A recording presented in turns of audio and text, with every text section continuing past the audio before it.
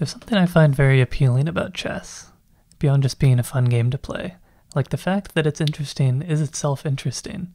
It's a small board with simple rules and no hidden information, and yet countless people throughout history have devoted their lives to it. The skill expression is practically limitless. Someone who's never played before would have no chance against someone who's played a little bit and knows some basic guidelines. And I've wasted enough time on this game that that person would hopefully have no chance against me. But then I would almost certainly lose to anyone rated 1800 FIDE, who would almost certainly lose to anyone rated 2200 FIDE, who would almost certainly lose to any of the top players, and even these top players are equally helpless against modern chess engines. For most human purposes, these engines might as well be perfect, but they're not really. They're being improved all the time, and they have a wide range of results when they play against each other.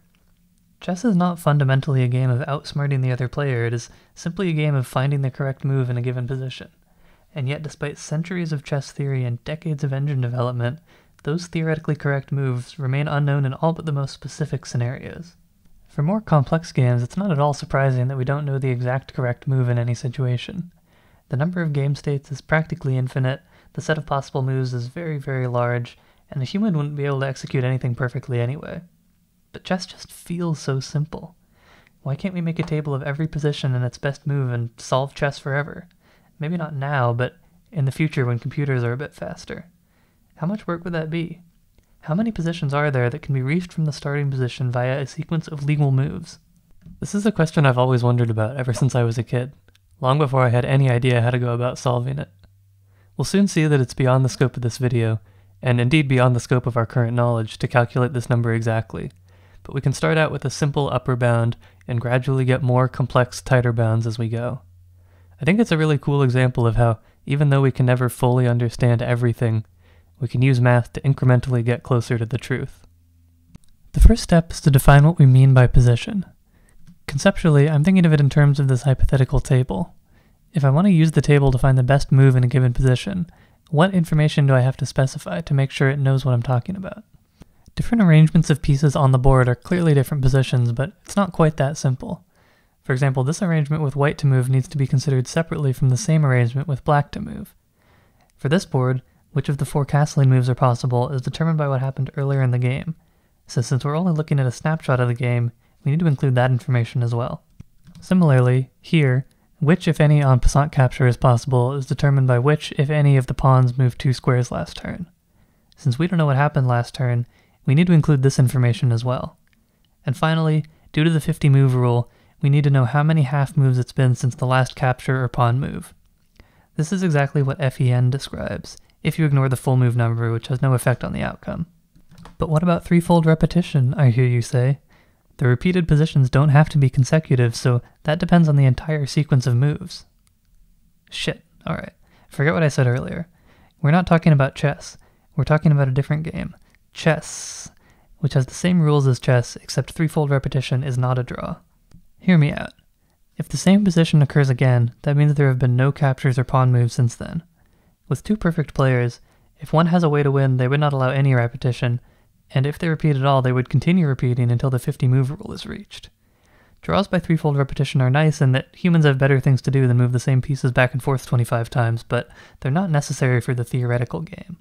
To avoid ambiguity, I'll call an arrangement of pieces on the 64 squares a board state, and an entire position that includes information about turn, en passant rights, castling rights, and half move number a game state.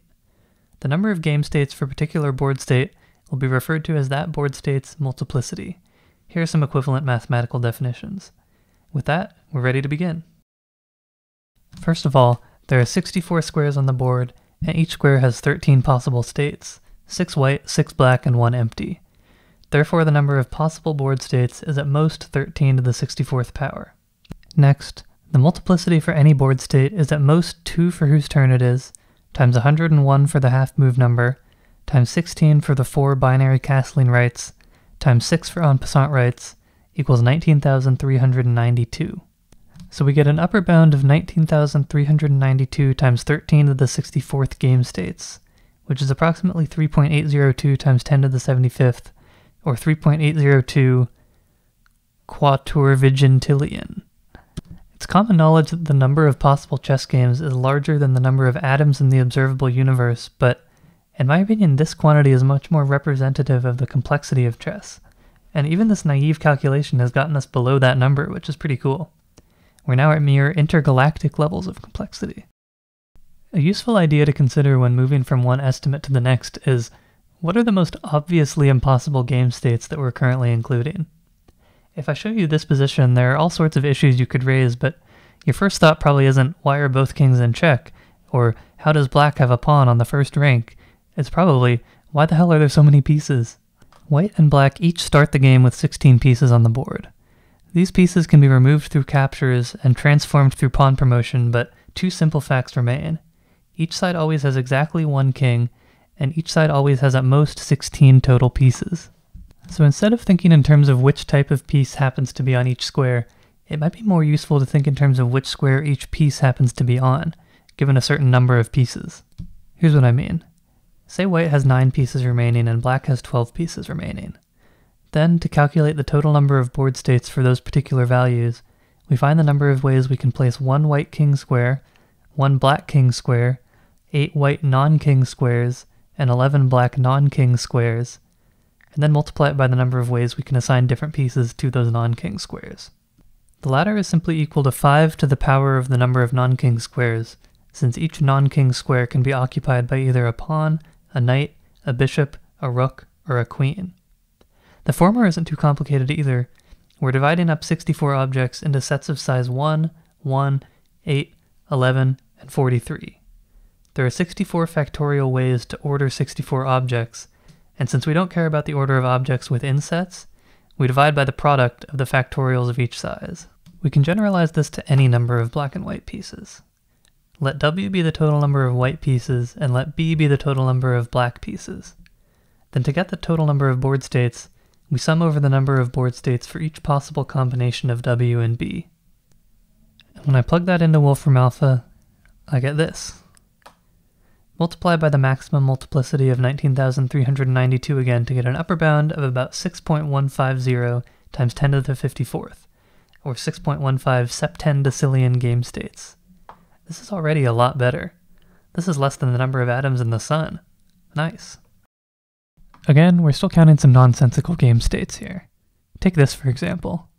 White has only 16 pieces, but 15 of them are pawns, which is completely impossible. There's no way to turn other pieces into pawns. Black's set of pieces is also impossible. Each queen past the first one, each rook past the second one, each bishop past the second one, and each knight past the second one are all extra pieces that could have only come from pawn promotion. Black has 6 of these extra pieces, plus 4 pawns remaining, so they would have needed 10 pawns, which of course they never had. In order to handle cases like this, we'll need to consider every type of piece separately, since for example 4 rooks requires more promotions than 2 rooks and 2 knights. This makes things complicated enough that I'm going to abandon Wolfram Alpha and bring out the code, but I'll also explain what I'm doing in math terms. First we construct a list of all possible tuples of piece numbers that meet our criteria. Then for each possible white tuple, and each possible black tuple, we compute the number of board states for those particular values, and the total number of board states is again just the sum over all possible values. Before running this, I want to do a quick test. If I switch the condition back to a simple p plus n plus b plus r plus q less than or equal to 15, this should give the exact same result as the previous level. We're computing it in a more complicated way, but the conditions on allowed board states are exactly the same. Okay, that checks out. Just one more thing. Pawns cannot be on the first or 8th ranks, so we'll change the formula to reflect that. This is basically just choosing where the pawns go first, and then choosing where everything else goes among the remaining squares. Alright, there's the number of board states, multiplied by the maximum multiplicity again, and we get 4.642 times 10 to the 53. Less than Jupiter now. It feels like we've got a pretty decent handle on the board states now. We're still including plenty of impossible ones, but they're getting harder to include in the calculation. At this point, I think the lowest hanging fruit is not the board states, but the multiplicity. Up until now, we've been multiplying every board state by 16 to account for the different possible castling rights. But there are only 16 possible castling rights if there are kings and rooks in all their starting positions, which is not likely to be the case. The nice thing about possible castling rights is they depend only on these 6 squares. There are between 1 and 16 of them, depending on which subset of these squares contain the pieces that start on them. That's potentially 64 different cases to cover, but we can do better than that. It's pretty annoying to calculate the number of board states that don't have, say, a rook in the top right anyway. So what if, instead of looking at how many board states have some particular starting pieces and not others, we only consider how many board states have at least some particular starting pieces, and possibly others. Here's what I mean. We start by taking the number of board states that have at least none of these starting pieces. In other words, all board states. The ones that don't have any starting pieces should end up with a castling multiplicity of 1, so those are done. But for the ones that do have starting pieces, we still need to add more copies of them to reach our desired multiplicity. Next we try to fix the board states with castling multiplicity 2, i.e. the board states with exactly one king-rook pair in their starting positions. By definition, the board states with a castling multiplicity of 4 are those that meet exactly 2 of these new criteria. The ones with 8 meet 3, and the ones with 16 meet all 4. So after this step, this is how many times they are currently being counted. Next we have to add one copy of every board state with castling multiplicity 4, i.e. every board state with 2 king-rook pairs. Here's what that looks like. Every board state with castling multiplicity 8 meets exactly 3 of these conditions, and every board state with castling multiplicity 16 meets all 6. So here's where we're at with the counting. Next we add one copy for every board state with castling multiplicity 8, which also adds 4 copies of every board state with castling multiplicity 16, so we're almost done. We just need to add one final copy of every board state with castling multiplicity 16. Finally, we substitute in our expressions for number of board states in terms of the number of pieces of each type, combine like terms, and we end up with only 9 terms to calculate. Adding this into the program, we get this. Remember that this already includes all castling multiplicity, so we only multiply by 2 times 6 times 101 to get the game state bound. 2.913 times 10 to the 52.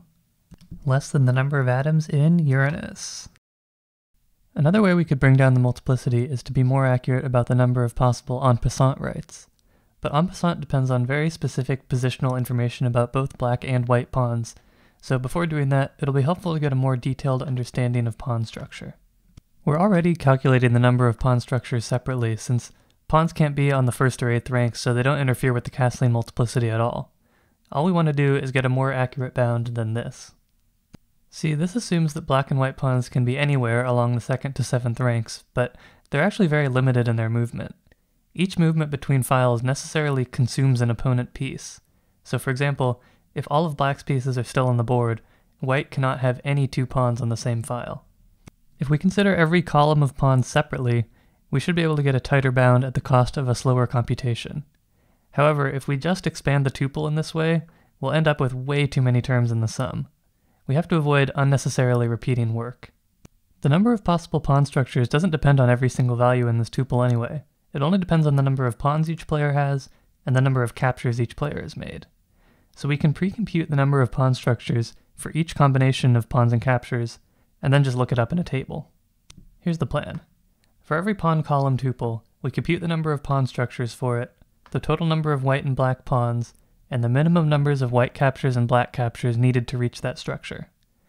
Then we add the number of pawn structures to the entry for those numbers of pawns and captures in a table we're building up. And then we transform this table so that, given a certain number of captures made, we get the number of structures that need that many captures or less. 2 questions. 1. Is this computationally realistic? How many pawn column tuples are there? Stars and bars tells us that there's 12,870 ways to pick the white values, so we square that to get about 166 million total.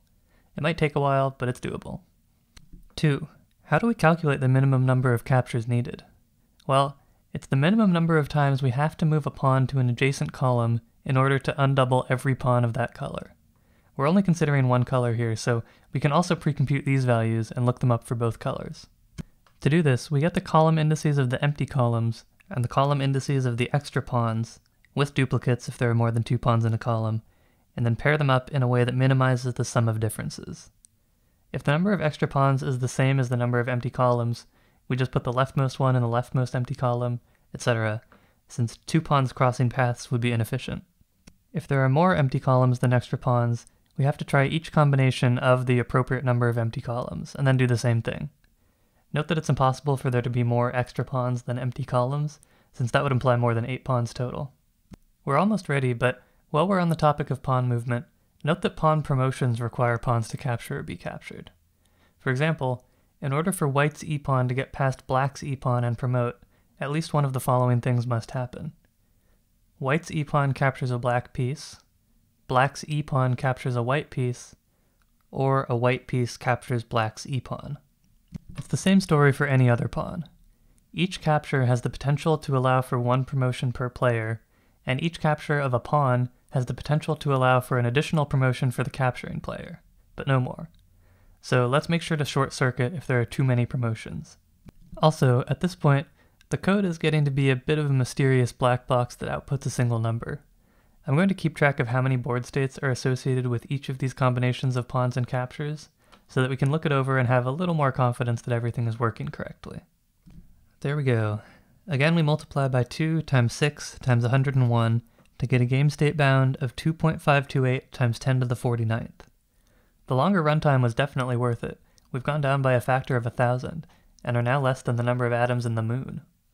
Here are the numbers of pawns and captures with the most associated board states, including castling multiplicity, and here are the ones with the least non-zero associated board states. It's hard to say exactly what this means, but it passes the eye test to me. At the lower end, we can easily calculate those values explicitly and see that they match up. For example, 0 pawns and 15 captures for both players means just 2 kings on the board, which is indeed 4,032 possibilities if you forget about check. At the upper end, we can see that the most productive tuples are those with a few pawns and a few captures. Having a few pawns makes sense, since having a variety of all pieces, including pawns, means more distinct ways to arrange them. And it may seem like having no captures would give more board states than a few captures, since it leaves more pieces to arrange, but as we discussed earlier, captures allow pawn promotions, which allows you to diversify your set of pieces and have fewer restrictions on their placement. After breaking out the pawns by column, this actually isn't too bad. The multiplicity as white is going to start being different from the multiplicity as black, but since everything is still completely symmetric, every board state has an inverse board state where the white and black pieces are swapped and reflected vertically, and so the castling multiplicity is identical and the white and black en passant multiplicities are swapped. Therefore, the sum of white multiplicity plus black multiplicity over all board states is equal to double the sum of either multiplicity over all board states. So from now on, I will always assume it is white's turn to move. Currently, for each 2-color pawn column tuple, we're just computing the total number of pawn structures, and then at the end we multiply by the maximum en passant multiplicity of 6. Instead, let's leave that at 1, and then add more terms for the pawn structures that actually lead to a greater en passant multiplicity. This is simpler than the castling fiasco, since we just need to add 1 copy of each pawn structure where the A pawn is potentially en passantable, plus 1 copy of each pawn structure where the B pawn is potentially en passantable, and so on. Remember that it's white's move, so a particular column is potentially en passantable if black has a pawn on the 5th rank, the 6th and 7th ranks are empty, and white has a pawn on the 5th rank of a neighboring column. Specifically, we add a copy of each pawn structure with a white pawn on the left, plus a copy of each pawn structure with a white pawn on the right, minus a copy of each pawn structure with a white pawn on the left and on the right, to avoid double counting. Also, if en passant is possible, then the half move number is necessarily 0, since a pawn has just moved. So instead of multiplying by 101 at the very end, we can bring it into the sum here and only include it in the non-en passant term. And there we have it. Since we've included every other aspect of multiplicity, we just multiply by 2 to get a game state bound of 4.214 times 10 to the 48th. This is basically the last bound divided by 6, which makes sense because the term where en passant is not possible completely dwarfs all the other ones. And for comparison, it's less than the number of atoms in Pluto. We've gotten a lot closer to the true number of game states in the last 20 minutes, but there's still a ways to go. Here are a few examples of illegal game states that are still being counted. Here, there's no way for the white and black pawns to have gotten past each other without any captures. There's no way this white pawn could have gotten here, since it would have had to come from 2 columns away. The calculated en passant multiplicity only considers if there are pawns in the way, not other pieces. Although black only has 2 bishops, they are both on a light square, meaning a pawn must have been promoted, but black has 8 pawns. Black's bishops and kingside rook can't have left the back rank, since all these pawns and the king have never moved, so the ones at the bottom must have come from 3 pawn promotions, but black also has 6 pawns. With all the pieces on the board and all pawns in their starting positions, the half move number must be at least the minimum number of half moves to get there from the starting position, which in this case is 20. White's king is in check, so this board state is only valid if it's white's turn to move, but right now we're counting it for both players. White's king is in double check, in a way that's impossible for black to do in a single move.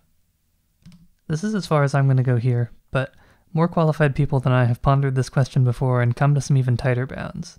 For one, the same guy who estimated 10 to the power of 120 different games also estimated roughly 10 to the power of 43 board states, but both of these are really offhand general order of magnitude approximations and should not be taken too seriously. This isn't even an upper or lower bound. His reasoning includes a bunch of illegal positions and excludes a bunch of legal positions. Gross. But he was a bit busy inventing the field of information theory, so we'll cut him some slack. The current state of the art, as far as I know, is this, which gets an upper bound of 8.73 times 10 to the 45th game states, and estimates about 4 to 5 times 10 to the 44th game states. There are also some links in the related work section to earlier results. I haven't looked into any of this work much, both because it seemed fun to try it out on my own, and also because it was a bit over my head anyway. In any case, to answer the original question, if we want to construct a table of the best move per game state, we can easily come up with a canonical way to order the moves, and then store the best move as a byte, since no game state has more than 256 valid moves, as far as we know. We can apparently do that in under 10 to the 46th bytes, and according to this, the current amount of digital data in the entire world is somewhere on the order of 100 zettabytes, or 10 to the 23rd bytes. So, if you look at it logarithmically, we're halfway there.